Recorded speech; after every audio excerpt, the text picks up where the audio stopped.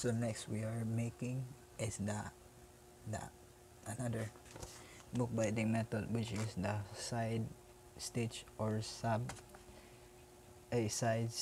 stitch or side stitch. Okay, so we're gonna need this again, paper, and then maybe a puncher. This is called a puncher, one hole puncher, and a yarn. Okay, and you're gonna hold this up. Okay, and then we're gonna make some, I don't know, maybe six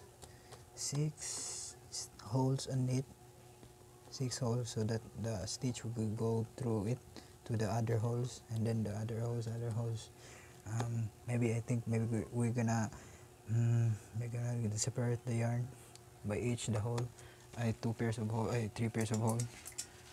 Okay, we're gonna hold this first and make sure the paper is stick to the edge of the cover of this, and then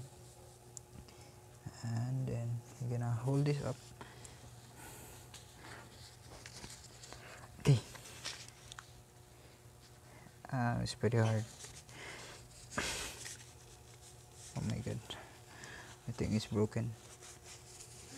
Maybe we're gonna use the scissor right then.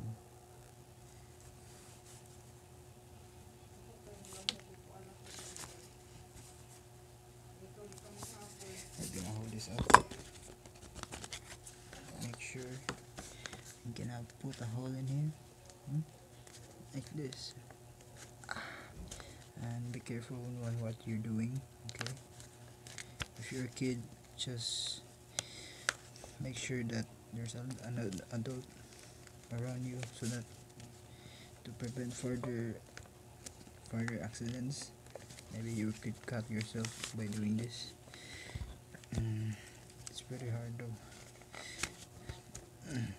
Okay, there's a hole. Okay, that's right. Hole. There's 2 pairs of hole. Then to the other holes.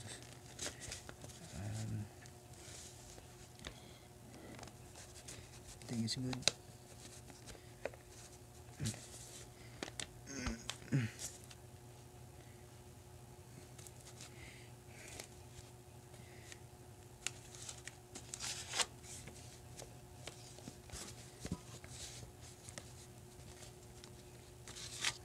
Just wait.